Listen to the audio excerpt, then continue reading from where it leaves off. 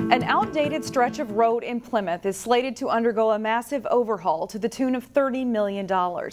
As Delane Cleveland reports, Plymouth city officials made a pitch to state lawmakers this week to help secure a large portion of that funding for County Road 47.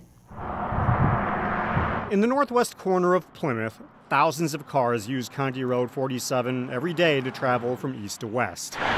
But according to city officials, there are a number of issues with this road, which was originally designed in the 1920s. It was for farm equipment, tractors. In 1960, it finally got paved, and it basically hasn't changed since. That was one of the messages Plymouth city officials had for members of the state's Capital Investment Committee, which visited the area Thursday afternoon as part of its bonding tour. It's twists and turns. There's 2 feet on each side of the road, so you can't bike, you can't walk.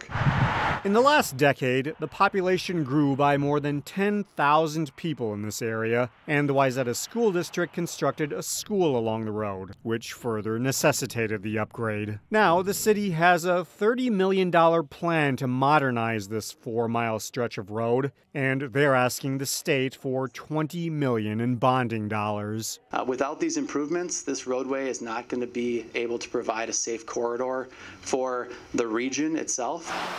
Yet, while Plymouth is asking the state for money, funding for this project has been complicated. Hennepin County has agreed to provide $5 million, which would cover costs to resurface the road. The Plymouth City Council wanted more, but county officials say there's only so much they can do. So we understand where the city is at and what they want to do. And we know that we have a lot of, demands on our system. We have 2,200 lane miles and about 150 bridges that we manage. And so it's a lot in that system to manage. Now it's up to the state bonding committee to determine if they give the funding request the green light. Oh, definitely hope. In Plymouth, Delane Cleveland, CCX News.